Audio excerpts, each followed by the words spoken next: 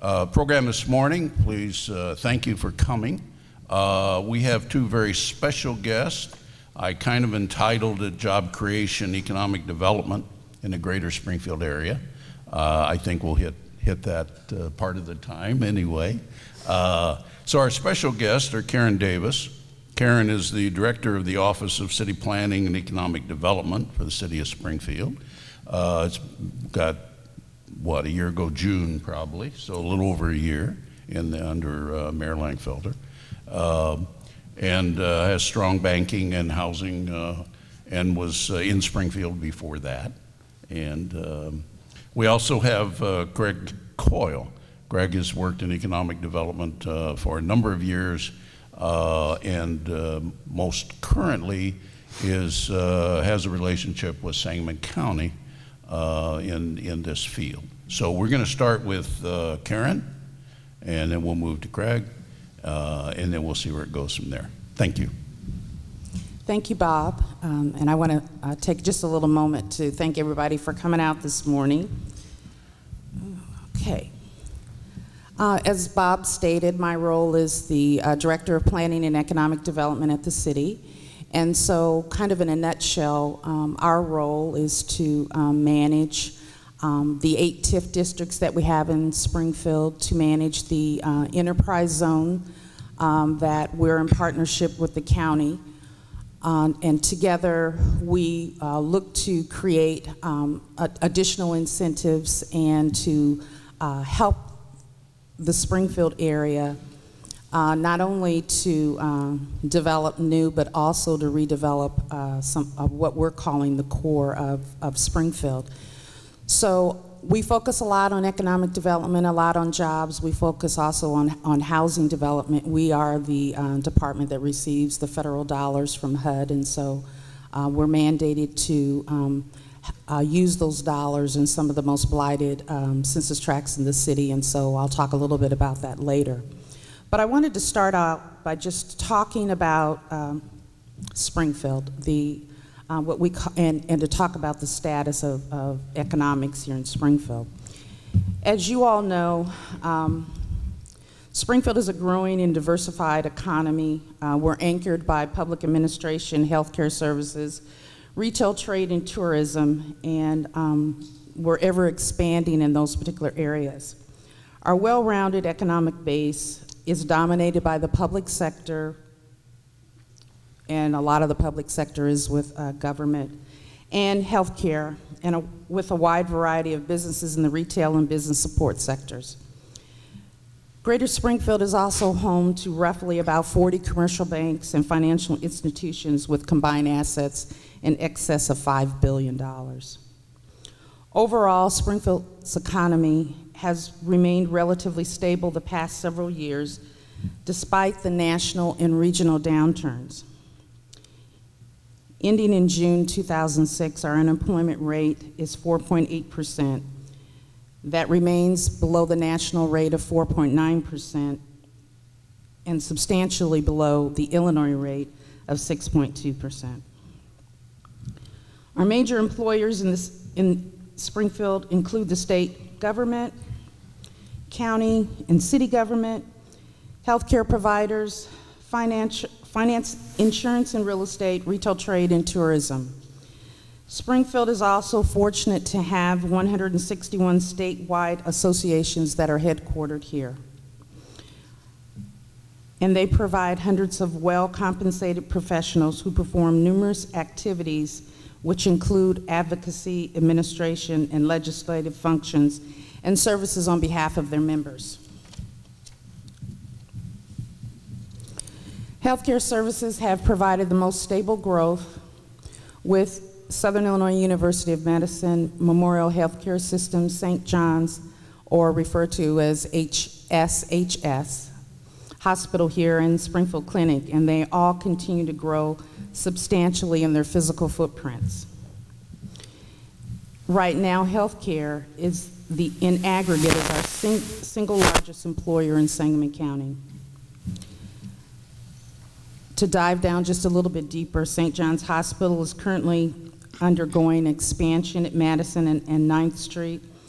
Memorial Healthcare continues to expand their footprint, and recently we did see where they've finished the renovation of Hay Edwards School at 400 West Lawrence, an estimated $9 million renovation there that will house about 185 employees. So Springfield is really good. It's really good. And not only are we really good, but we also have a lot of what I would consider to be firsts. We're first with the Learning and Innovation Center here in Springfield. While we know that that is just one of 6 in the nation, just recently Memorial was given an award that that helped. Excuse me. They were just given an award that for their quality and safety with their innovation center, and that's something that they were competing with hospitals across the nation. So again, that's a first for Springfield, and that's something that also shows that Springfield is really good. When we look at HSHS St. John's, not only was that hospital established in 1878, but it was also the hospital of Mary Todd Lincoln. And so again, Springfield is really good. We have the Prairie Heart Institute that's under the umbrella of HSHS St. John's, and they are #1 in their field with a number of cardiovascular research and some of the medical procedures that they've done.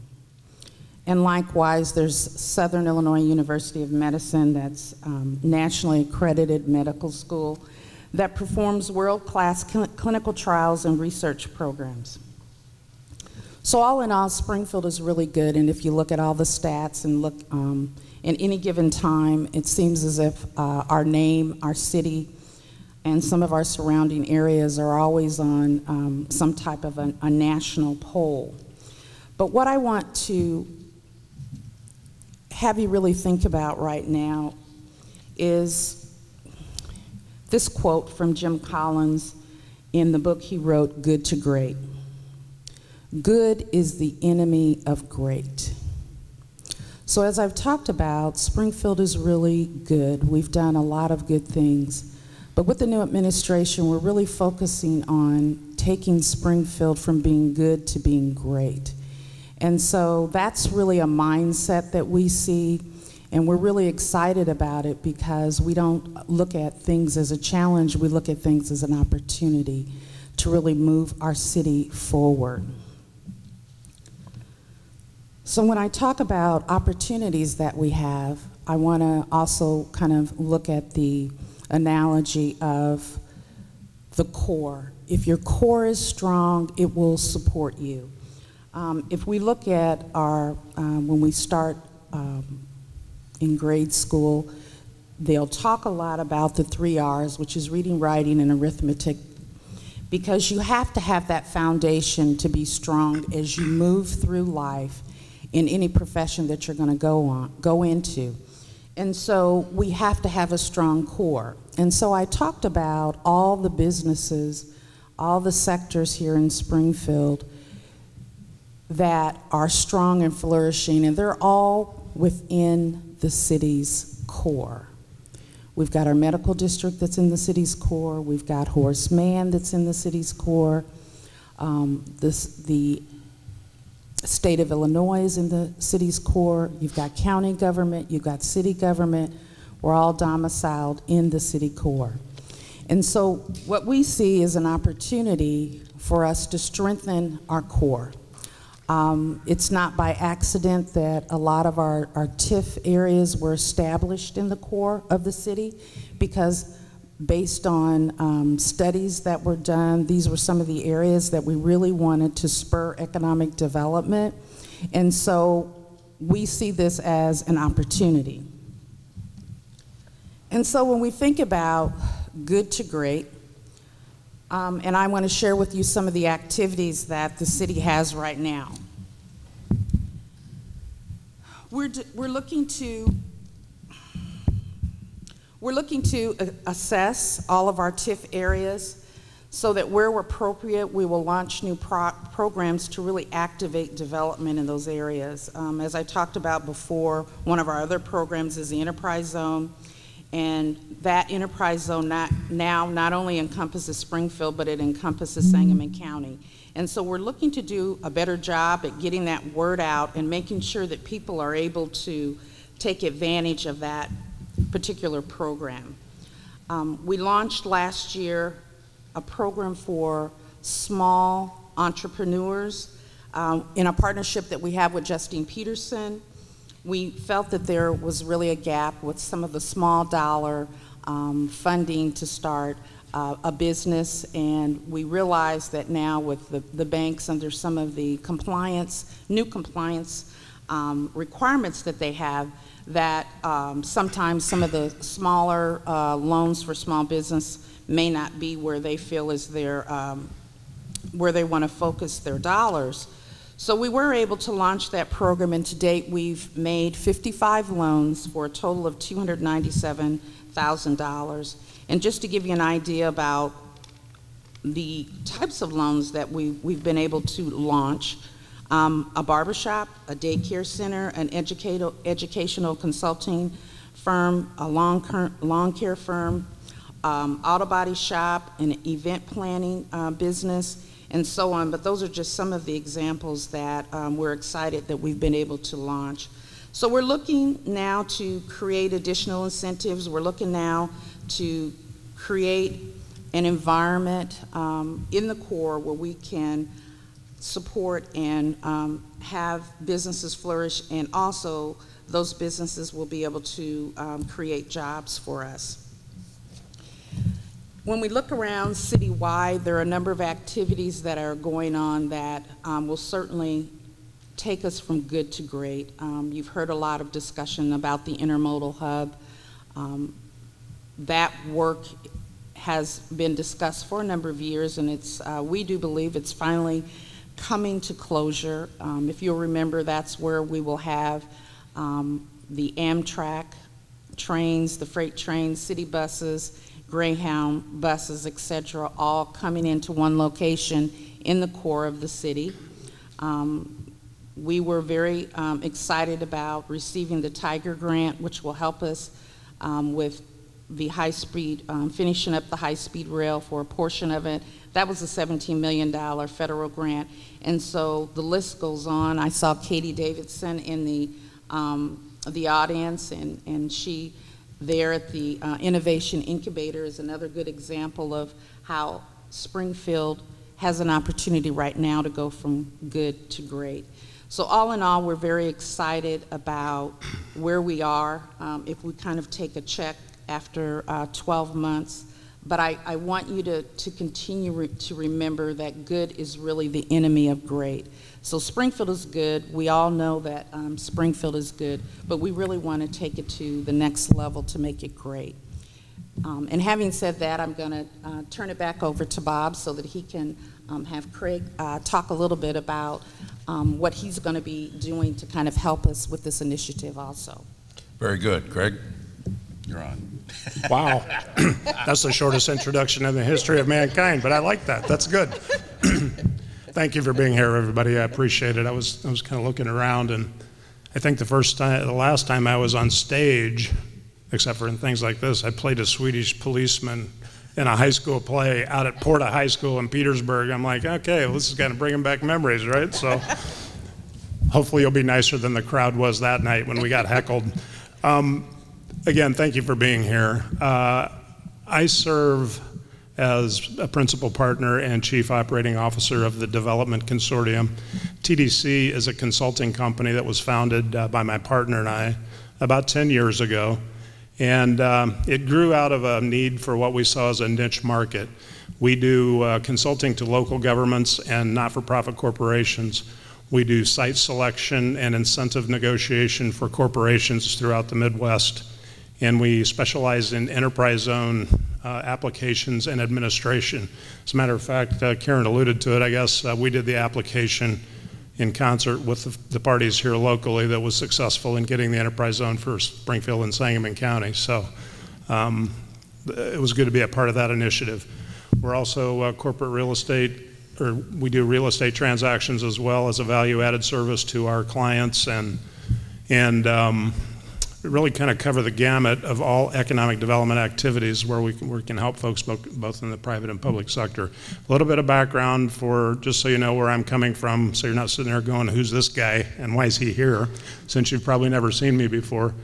I've been in economic development for about 30 years, as I said, started out with the state of Illinois, where I was an area development rep, and then ran the major projects group and the business development, industrial development group for the state of Illinois. And left there in the early 2000s and went over and ran the Economic Development Corporation in Decatur and Macon County until 2013, I guess, when I left to go with our company full time. My partner in the business is located in the Quad Cities. Her full-time job is Executive Director of Renew Moline, which is a downtown redevelopment organization. And she was also a former employee of the Department of Commerce at the state level, and served as the Foreign Trade Director for the Department of Agriculture in Toronto. So when you look at the kind of the broad scope of our backgrounds and what we're able to bring to the table, we hope we can add some value to process for folks and shed some light on things from a little different perspective, because we've kind of done it all, I guess, at this point in our lives. We've been on the state side, we've been on the local side, we've been on the company side, and we've been on the consulting side. So that's kind of it in a nutshell in terms of background. We were approached by Sangamon County to kind of take a look at the success and or challenges faced by economic development in the region over the last number of years. And so I'm not here as an employee of the county, I'm here as a contractor for the county, and we're starting an initiative where we're basically going to be reaching out to many of you in the audience who are business owners, local government officials, educators, workforce training folks, anybody who basically has a significant impact in the economic development process of the region, to try to get your thoughts on what's worked in the past, what's been successful, why was it successful, why did it work, and then conversely, what have the challenges been? We all know we've had some challenges, not all of which have been directly related to whether you're in Springfield or Sangamon County. Frankly, the state of Illinois is not our best friend right now in many respects, and everybody faces that challenge, but it comes down to the point, how do you make yourself stand apart and be successful in the challenging environment that we face at the state level, and then again, make yourself visible in the national level. So we intend to get out and start meeting with folks and having these kinds of conversations, and I hope that we have frank conversation. Excuse me. I hope we have frank conversation about the things that you feel impact the success of this community going forward. And this is not about being critical of one or multiple persons or individuals. It's just a big picture perspective. What are we missing, right? And we found that a lot of times businesses they know what's going on, but they don't always have a way to articulate it, or they don't articulate it because they're too busy running their businesses. So we're going to try to get a handle on that as well. And I think that'll set the guidelines for the initiative going forward. So you ask, what is the initiative going forward? That remains to be seen, but I think at the end of the day, what it means is that we'll take these interview results and our local visit results, and you're going to see trends that will develop fairly quickly. And I think we all know what some of them are, because they seem to be universal, but there may be significant trends that are developing in the workplace and in the business environment that maybe nobody thought about. And those are the ones I think we're really interested in. How do we nail those down? How do we attack those? And how do we become successful in making them impact the economy in a positive way? The one thing that I've always said in the past, wherever I've been, whether it's at the state level or the local level, or even when we talk to our corporate consulting clients, is that economic development in a general sense is one of those weird occupations, if you want to put it that way, where everything that happens in a community impacts its ability to be successful, right? You have to have the infrastructure. You have to have places for businesses to locate. You have to have transportation networks. And importantly, you have to have an education system that supplies workers to the employers that they need with the skill sets that they need. So you think about that in kind of the broad context. And you look at some of the challenges that people face, not only in Sangamon County, but in Illinois and across the nation. One of the biggest issues that we hear about is the availability of a trained workforce. Now I'll put on my corporate site selection hat. Every community I go to says, we've got that. Yeah, not so much, right? And I'll give you an example from my Decatur days. At a time when Decatur was at 11% unemployment, we were looking at vacant positions in the two-county region of Sangamon and Macon County because the workforces overlap. There's a lot of cross-commuting in central Illinois. Most of you guys know that. People going from Bloomington to Decatur and Springfield and back and forth to Jacksonville and Champaign-Urbana. There's all this cross-commuting. We looked at these numbers, and there were literally thousands of vacant jobs in the two-county area at a time when unemployment rates were high. And if you look at the numbers now in Sangamon County, you can go to a number of sites and you can find anywhere between 800 and 1,200 vacant jobs, okay? So that's significant. So the question then becomes, why aren't they being filled? And it comes down to, I guess, a simple point, which is folks can't find people with the basic skills they need to do those jobs. So whether that means soft skills, people don't want to come to work every day, maybe they don't pass a drug test, maybe they don't have the educational attainment that they need for certain positions. So we're going to address that. We're going to talk, and by addressing it, I mean talk to folks about it, about what they're experiencing in that arena. And we're going to try to tie all this together to paint a picture of what's actually happening in Sangamon County. Theoretically, that'll be done by the end of September, which means we got some work to do, right? But it leads us to the next phase of the study, which is actually doing some benchmarking with communities and organizations around the country who do economic development well on a county-wide basis. And you know, the one thing we hear a lot of times wherever we go, and I think it's the same a little bit here, Springfield focuses on Springfield, which they should. Chatham, Rochester, New Berlin, Illiopolis, they all have their own vested interests, Sherman, Williamsville, whatever the case may be. I live in Petersburg. I've lived in Petersburg on and off since 1970. And so, you know, it's a regional economy, okay? And so we want to get the kind of the input related to a dynamic like that to try to tie it into the study and do benchmarking on, again, those types of regional geographies. And then come back with the recommendation of, here are some options for you going forward about how you do economic development in your region, or how you can do economic development in your region, and what we believe would be a successful way. And it's not our job to implement that, it's other people's job to implement that. But we would certainly hope that everyone has an opportunity to provide legitimate input to the process, that there's agreement on the direction forward, and that there's ultimately success. And, you know, I look at this, I've been told, kind of, you're from Springfield, but you're not, and I guess that's kind of true. As I said, I live in Petersburg, but I moved there in 1970 when my father was a teacher and a coach out at Porta, and he was there forever. Football field's even named after him, as a matter of fact. My mother worked at Horace Mann for 25 years, okay? So I remember the days of going to the thrifty drugstore downtown and having lunch or dinner. I remember Myers Brothers and the mezzanine and all the cool things that used to be down there, right? And you see things over time. There has been growth, no doubt about it, but you see things move a lot in Springfield. It's kind of my perception, I guess. Things that used to be on the east side, car dealers, for example, they all move over here. It's new investment, new tax revenue, but it has a significant impact on the other side of town.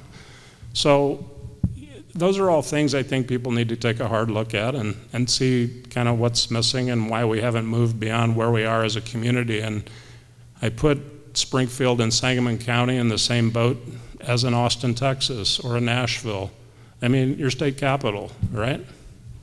In a general sense.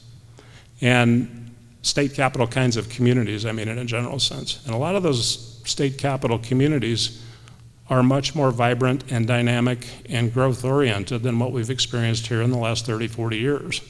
So the question becomes why? And I'm not telling you I've got the answer for that by any stretch, right? It's a complicated scenario. I think one of them, Karen probably alluded to, we've had state government here forever, and probably we became a little complacent because state government's always here, and it's always been here.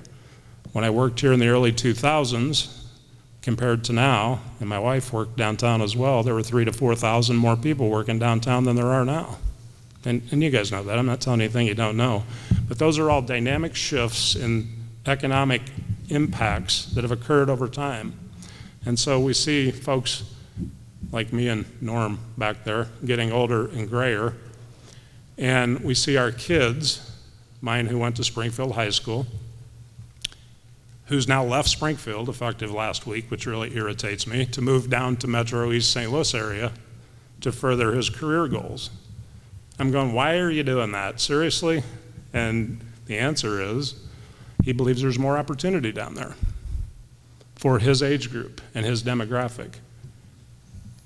Again, not a situation unique to other communities because everybody wants to leave where they grew up for a while.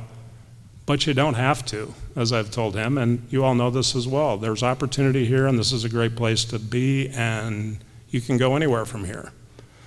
But I don't know that we've really taken advantage of the synergies that are available to us, and I hope that going forward we're able to identify some mechanisms to be able to make that happen in the future. So that's kind of our goal. We're just, we don't have any other agenda than to kind of put the facts out there, to gather information, do the benchmarking, and make some recommendations.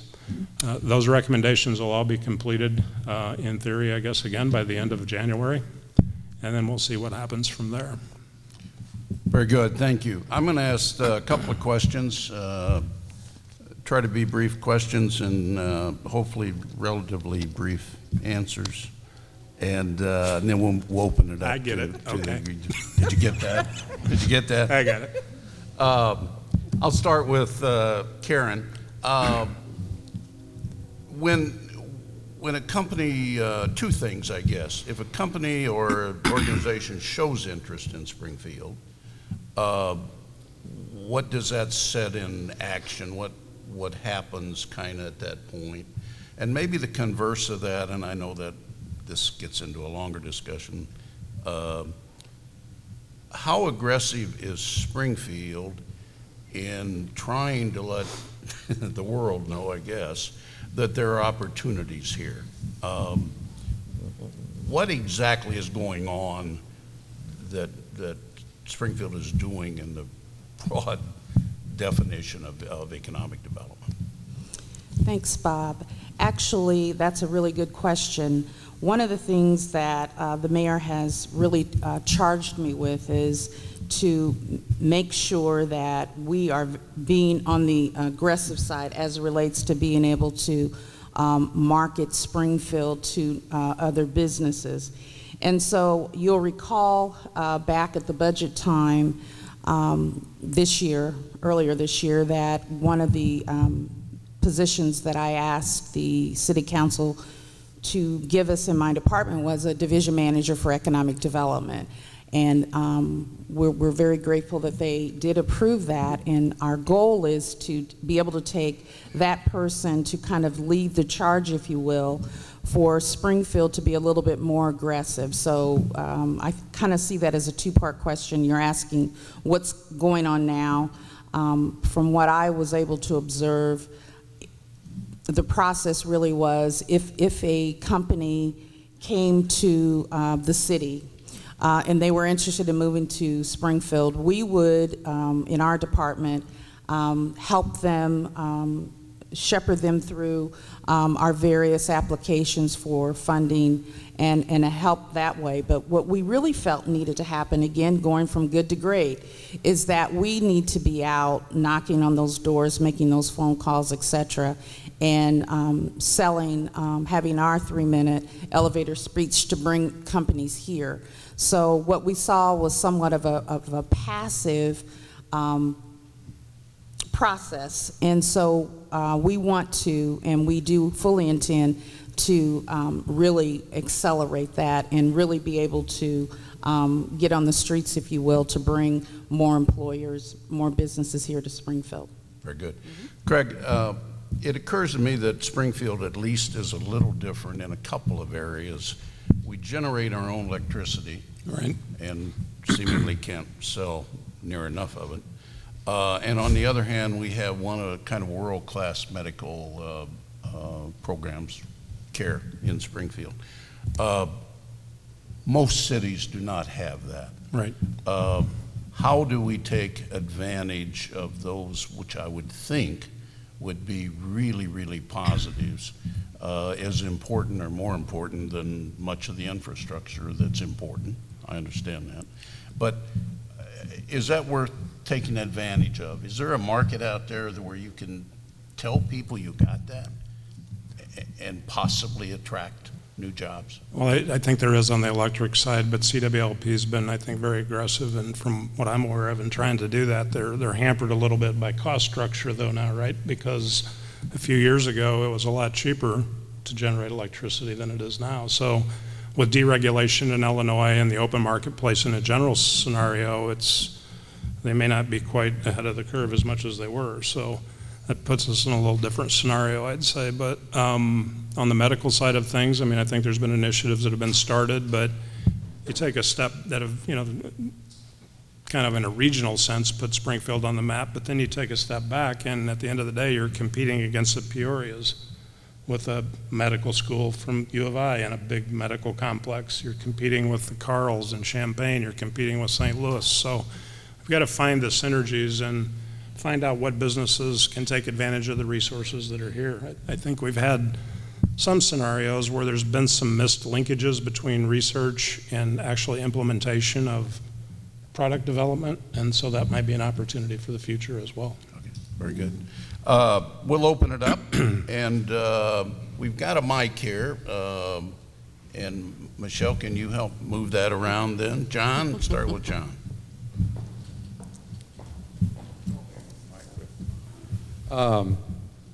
My question has to do with the workforce readiness aspect. You said every community claims they have it. Well, I'm curious, in terms of every community or our community pitching that to prospective employers, by what criteria or ranking, or just how would we evaluate so that we can make an honest presentation, both for our own understanding and a legitimate ask for prospective employers about what we have to offer? I don't have any idea how we might do that, but I understand that it's got to be more detailed and more specific than just, well, here's how many people we have that are unemployed and ready to go to work. And on the flip side of that, for a sort of a part B, you mentioned, I think the number was 1,200 open jobs in the area. Mm-hmm. Is there any evaluation or acknowledgement that some of those jobs may be open but they're not being filled? And I'm thinking about a lot of government jobs where the budget restricts filling all the positions that are open, but they may be required to post the jobs. And the same thing may be going on in private industry where they've got some open spots, but for budget considerations, they're just holding off right now. And those jobs that I'm describing, they aren't really open. Go ahead. Thank you. The question about the workforce availability is a good one because I'll put my site selector hat on now, right? When we go into a community, we have specific occupations that we look at, and we're looking for specific skill sets for those variable occupations. So I'll just throw some out there. It doesn't mean it's applicable to Sangamon County by any stretch, but say our business needs CNC machinists. Our client needs CNC machinists. How many do you have available? How many do you have that are in your training pipeline? What is your training pipeline? What are the wage rates? Starting, midpoint, ending, those basic kinds of things. And what kind of implementation strategy do you have to take people who are interested in that career path at the beginning levels and move them into full-time positions within the next X number of months or years, right? So it's those detailed kinds of things that really help us as a site selection group focus in on defining whether you have that available or not. I don't know if that answers your question or not, but you can apply that to any other occupation as well that may be needed depending on the targeting of your business sectors on your attraction program, or if a prospect just drops in and says, I'm interested in your community. You need to be able to tell them that. And the ones who have a good handle on that, I mean, you can just tell, right? They've got it for you, it's hard data, and they have a record of success in terms of supplying those workers to other businesses. So that's one thing, I guess, as it relates to that. What was your other question? I'm sorry. The other question was what? Oh, the open jobs, right. I think that's true to a point, but the numbers that we look at are off of aggregate, kind of an aggregation websites and other kind of open source websites. So typically there are ones that are available and they are hiring for. I think that we kind of discount what I would call, the blind opportunities like you alluded to, and don't put those in the numbers. So I would view those as pretty accurate. Karen? I wanted to respond to the question also about how you know when you have the workforce, how you know how to prepare individuals for the potential jobs. We have a number of examples here in Springfield right now. A couple months ago, if you'll remember, Lincoln Land did receive a large donation to really expand their aviation school, because we could see that there were going to be some big jobs coming in that we were not going to be able to fill that need, and so Lincoln Land was able to expand their program there. But also, in a broad sense, we work a lot with the community college, because that's Lincoln Land. We're very fortunate to have them here in Springfield, and they do a lot of that tracking as it relates to the workforce and the necessary training and the trends that are going on in the market, particularly here in Springfield. So we rely on them. We also know from our preliminary conversations, with the medical field, that we know that nurses are in demand, huge demand. So UIS did, I believe, just start their nursing school in unison with the University of Illinois in Chicago, but we knew because employers were going outside the area to hire nurses, and so that was one way we met that need. So there are a number of mechanisms we use to see where the need is, and that's how we start preparing now, so that in the future we can be able to meet that need and to keep those jobs here in Springfield. Another question? Yes, go ahead.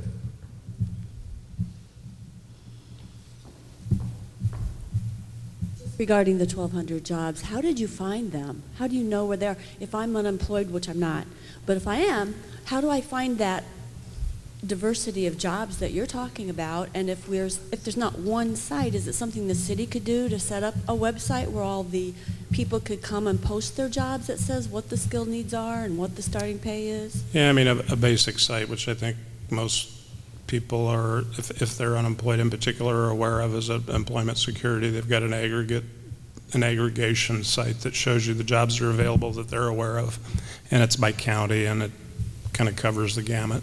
And then there's a lot of other sites like Indeed and those normal kinds of sites that you hear about on TV, that there's some crossover of the vacancies, but when you kind of compare them, you start seeing which ones are legitimate, and they're across all platforms like Indeed and Monster and those types of sites. And then you can start getting the picture of what's available. But I'll check into that comment you had about the city maintaining a site. Okay, we'll and look just into link to employment security and you got it. And I think Ron's back there, he can help you, right? Questions?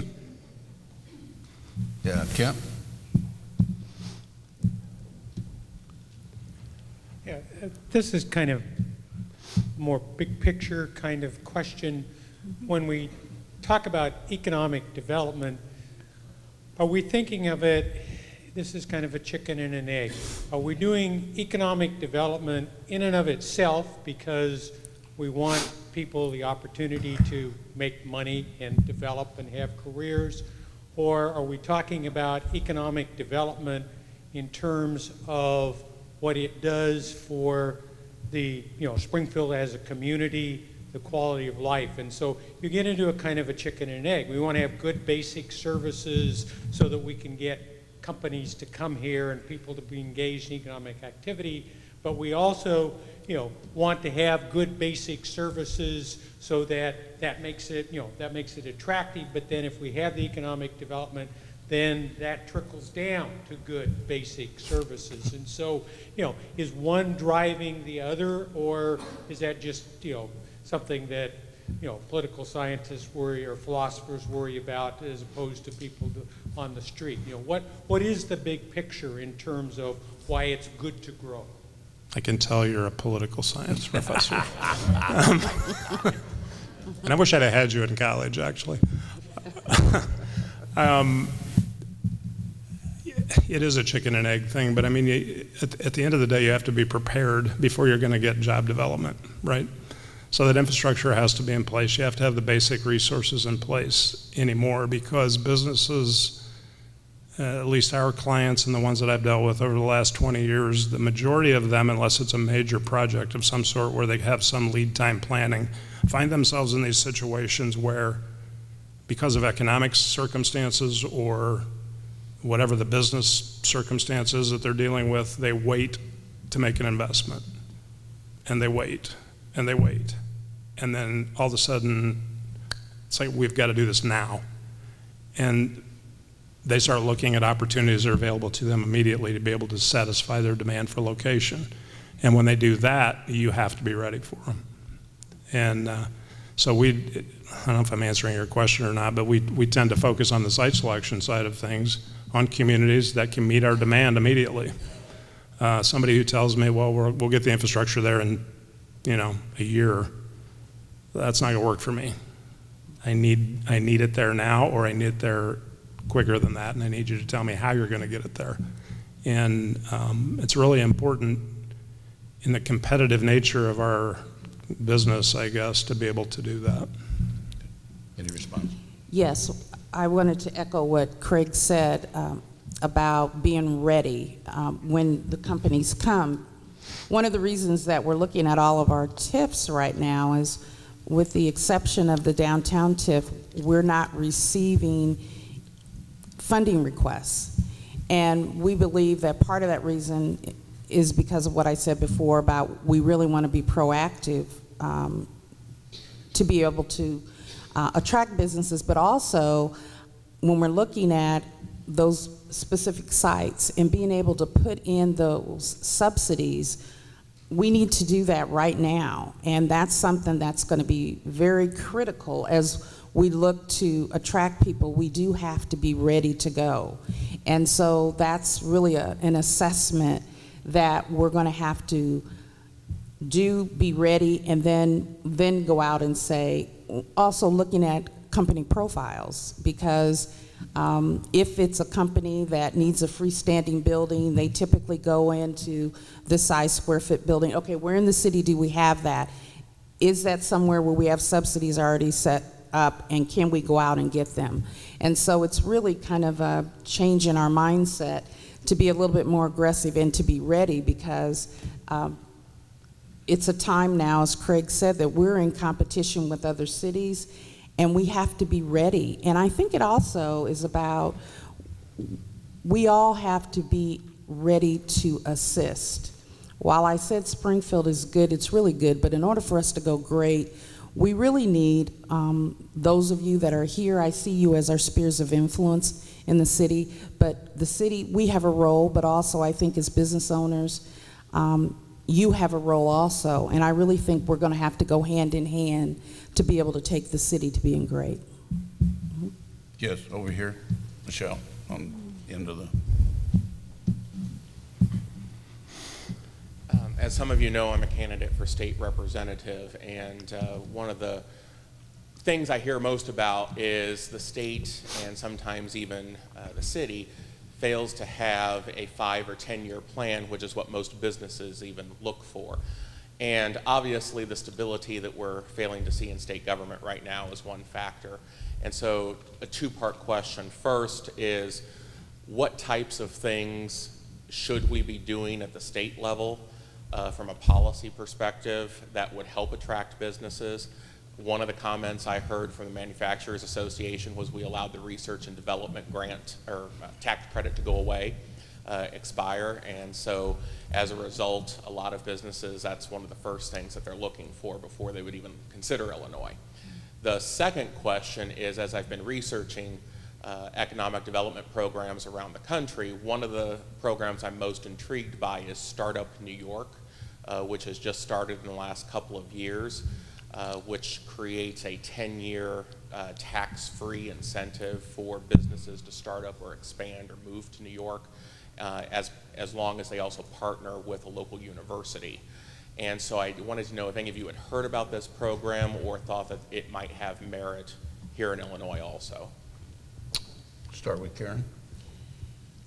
Actually, I haven't heard of that specific program there in New York, but we have looked at models where there have been additional incentives to really help businesses, not only kind of to get their foot in the door. Right now, Champaign has a program where if you're a budding entrepreneur starting your business, they will, the city will come in and help you make sure that you get your legal person on board, your accountant, pay for your QuickBooks, you know, kind of et cetera. So I think there are a lot of programs we could probably employ, and we're looking at all of those.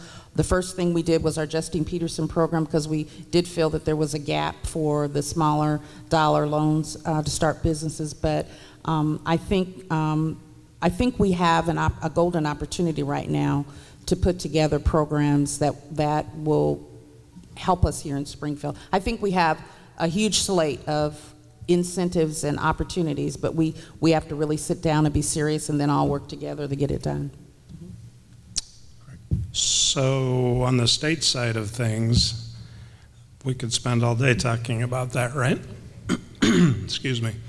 The thing that's most important, I mean, we've worked in multiple states, so the thing that really stands out are those states that have some level of predictability in their budgeting process, and some level of predictability in their tax policy, and some level of predictability in the cost of doing business in a general sense. Right now in Illinois, we sort of have that, but not really, because some of the programs are consistent, like the Enterprise Zone program has been renewed on a statewide basis. People are applying for those. They're starting to be established. So we have some level of predictability out there for corporations and businesses who take advantage of that across the state. On the other hand, the EDGE tax credit, the Economic Development for a Growing Economy tax credit, which is a 10-year tax credit that's based on the amount of wages paid by an employer, sunsets on December 31st, and there's no replacement for that. You move over to the training side on the state. Most of those training funds have been gutted because of the revenue situation at the state level. So if you're looking at a location in the state of Illinois, number one, you have to be there for your business, right? Number two, honestly, you're taking a risk about what's going to happen in the future until folks start focusing on solutions in the big building over there and set policy that's beneficial for the long-term benefit of our employers and our folks in the entire state. And right now we don't have that because everybody's too busy arguing to focus on solutions. The last time we were at the Capitol talking about potential legislation, incentives were looked at by some legislators as a cost to the state. Well, there is no cost if there's no benefit and there's no job development, right? You're supposed to be incenting job development. On the other side of that, though, I will tell you that the majority of our clients, incentives play a piece in the decision process or a part of the decision process, but that's not the driver. What it comes down to is, do you have the place to put the facility? Do you have the workers that I need? Are they trained? Can they come to work on time? Can I get the financing for my project if it's not already financed?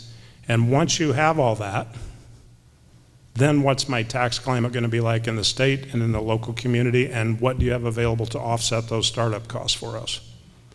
And you have to be able to articulate all that. And I think Springfield does a good job of, and Sangamon County in a general sense does a good job of doing that. We're struggling a bit on the state level in that arena. Questions? In the back? Way back. One more after that, assuming we get fairly brief answers. These are city-related. One, an observation. I believe the city's primary source of revenue is from the sales tax, and sales tax is not being generated in the core. Secondly, I wondered if you'd address the dearth of single-family building permits in the city. You know, actually, I didn't get those numbers to bring with me, but in terms of single-family development, the last time the permits, that I looked at them, we had concern because the city of Springfield was really lagging behind some of our the Chathams and other smaller municipalities outside the city. So that was a concern for us. But we are lagging behind with our single family starts. One more question, straight back. Yep. In light of that happy picture you just painted for us, Craig, my question is, have you seen an increase in project leads at all with the problems that we're having in the state of Illinois? I know that the leads have been down for quite some time. Yeah, leads in a general sense are down. Tends to be more activity in the northern half of the state than in downstate. That's a function, I think, of volume and population and all that. But if you talk to the economic development folks around the state, leads in general are off from what they had been. We could do one more real quick one if you have something. Yes, right here. This is sort of along this whole line that we've been talking about, and Tony kind of touched on it at the state level, looking at the local level from your site selector point of view. What would be your most critical or our greatest asset from Springfield that we offer, and then kind of our biggest deficiency? And from both of you, what your thoughts are on that. Start with Craig. You're gonna make me go first, really? Mm-hmm. Okay. You got a minute. I got a minute. Wow. Oh, you're trying to tell me I talk too much. Okay.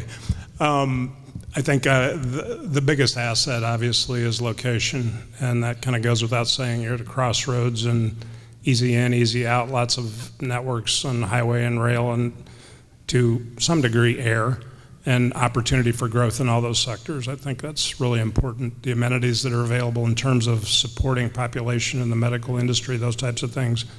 Office capabilities in terms of office employment, I think that's strong.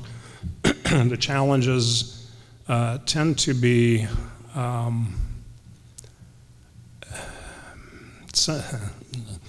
tends to be a kind of disparity of, disparity is not the right word. There's a large separation of talent, I think. There's a lot of folks who have a lot of skills and a lot of folks who kind of lack some skills and seems to be missing a lot in between. So I would say there's a significant portion of the population that somehow we need to kind of get the skill levels up a little bit. Karen, workforce. 30 seconds. Sorry. I'd say affordability. Springfield has certainly been touted as we're affordable. Our housing is very affordable. It's an affordable place to live. And then all of our medical care is good. I think overall it's a great community to live. In terms of, I believe you said, kind of our worst asset. We've been hearing this a lot, that the people in Springfield do not tout all of our attributes. And so there are people here in Springfield or will say to individuals who move from out of town, why did you do that? Why are you here? And so that has been kind of disturbing. We've heard that from a lot of people, so that we don't believe in ourselves. So again, we're trying to go from good good to great. Please thank Karen and Craig for joining us this morning. We appreciate it. And we will see you the end of September. Thank you.